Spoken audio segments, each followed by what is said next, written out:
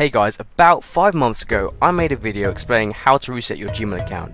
Now this video got quite a few views, 22,000 views, and a lot of comments about people's different situations and how they needed to solve it. I then made a second video about the 4 steps to reset your Gmail password.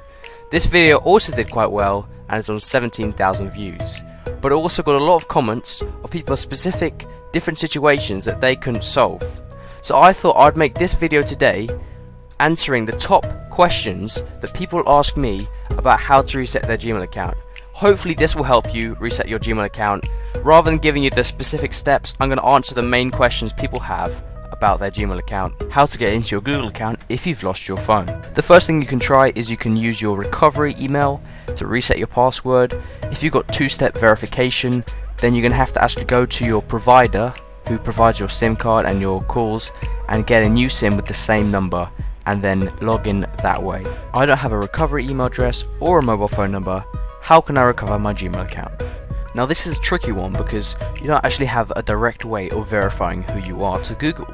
So the way you're going to have to verify it to Google is by entering your last password into the verification system, the time you created your account, and the time you were last able to access your account.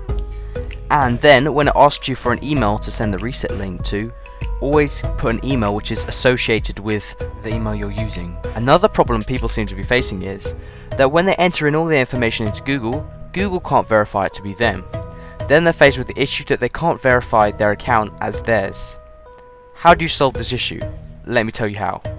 Now, in a situation like this, the best solution is to call Google.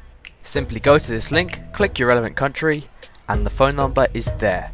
Also, calling Google is a good idea if you've been hacked, like some people have. Google seems to change where their account support page is all the time, or the help button. Let me show you how you can find it. First, what you have to do is click to find my account. Then, click request Google's help. Then, select your issue.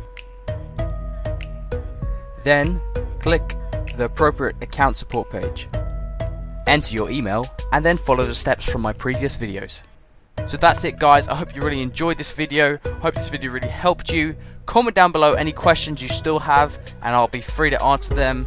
And do like this video if you found it helpful. If you want to watch the other Gmail videos I've made, click the annotations on the screen now. They work with mobiles, phones and tablets. I also did a video about that which you can click on. And be sure to subscribe for more great quality content. Thanks for watching.